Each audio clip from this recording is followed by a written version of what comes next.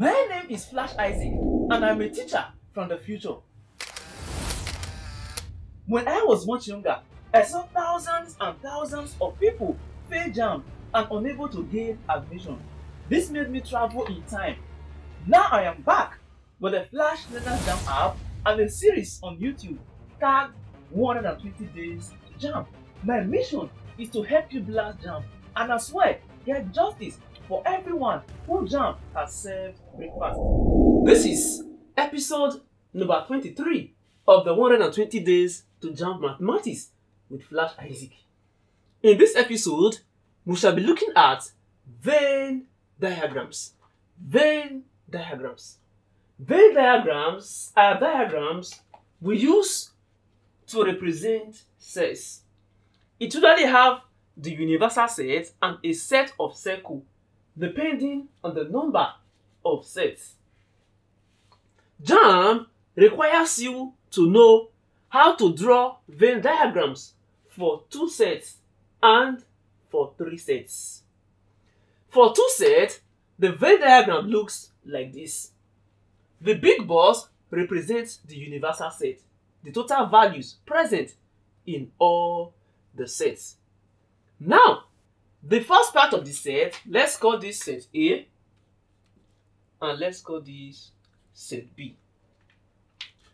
If set A represents things that swim and set B represents things that jump, this part here will represent things that swim and also jump.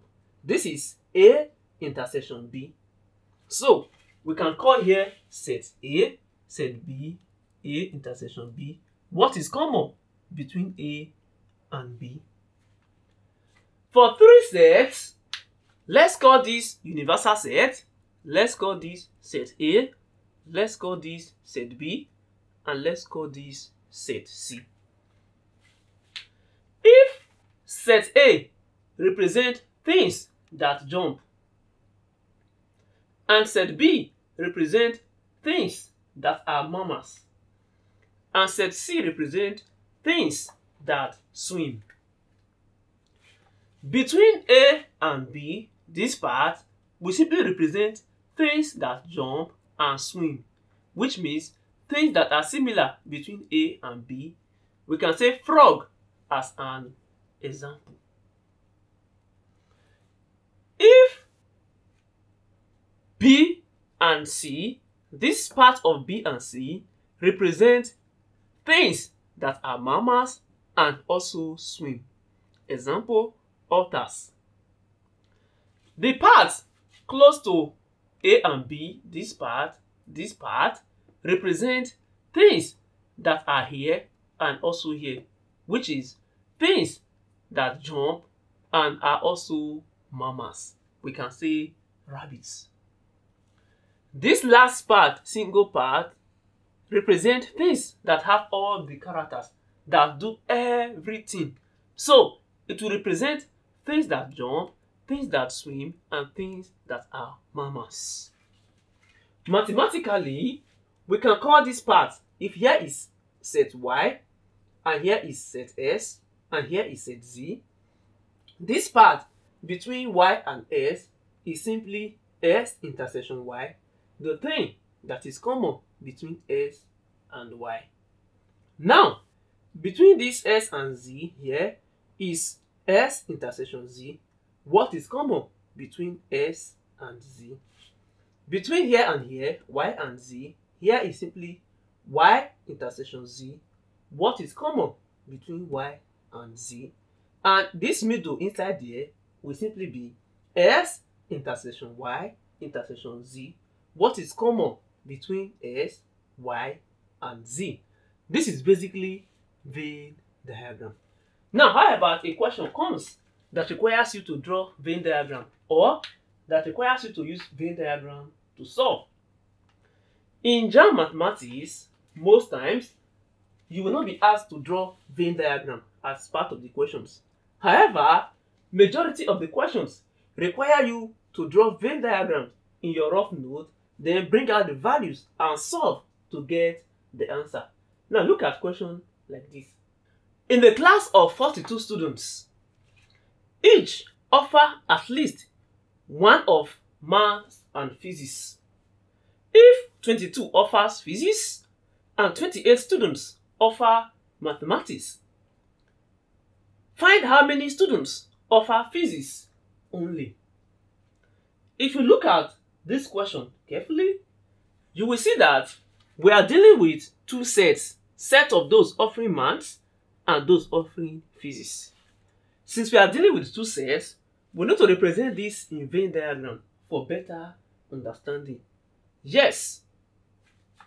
So, for two sets, the Venn diagram is fixed. You have something like this, one here and one here. And here is your universal set. We are told that in a class of 42 students, 42 is simply the universal set. That is the set that contains every other set.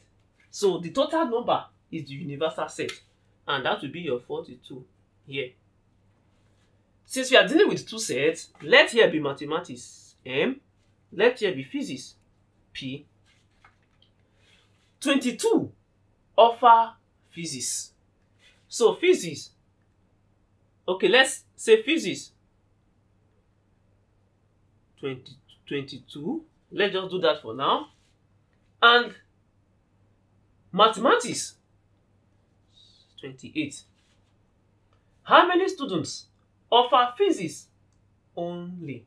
How many students offer physics only? We know that here represents intersection, those who offer both the subject. So let those who offer both mathematics and physics be S. Now you ask your question. In this S, we have those who offer both physics and mathematics. To get the number of those who offer physics only, we need to find out those who offer both physics and mathematics and subtract that number from those who offer physics only. Now, look at a cheat or a smart way to do things like this. Here, we know that S represents those who offer both subjects, mathematics and physics. And 28 represents those who offer mathematics and who still offer physics inside. This 22 represent those who offer physics and still offer mathematics. The ones who offer mathematics only will simply be 28 minus those who offer both subjects. The ones who offer physics only will simply be 22 minus those who offer both physics and maths. That is minus S. So here, food is ready. We know that if we add those who offer only mathematics to those who offer both maths and physics, plus those who offer physics only, everything will give us 42 because this is the universal set. Therefore, 28 minus S plus 22 minus S, everything should give us 42. So, this is 28 minus S plus 22 minus S is equals 42. Collecting like terms, if I take minus S to the other side and I bring 42 to this side, I will simply have 50 minus 42 is equals S. Therefore, 8 is equals S and S is equals 8. Those who offer both subjects is 8. If we are asked for those who offer both subjects, we will happily say 8. But we are not asked. We need those who offer physics only. And that is simply 22 minus S, which is 22 minus 8. And 22 minus 8, if I am very, very correct, is that 14? Yes, that is 14.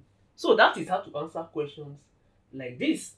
Ladies and gentlemen, See you in the next episode where we shall look at Venn diagram for 3 sets and a typical question. I hope you found this helpful. Get your Flash Learners Jamb app and begin to play with questions. See ya.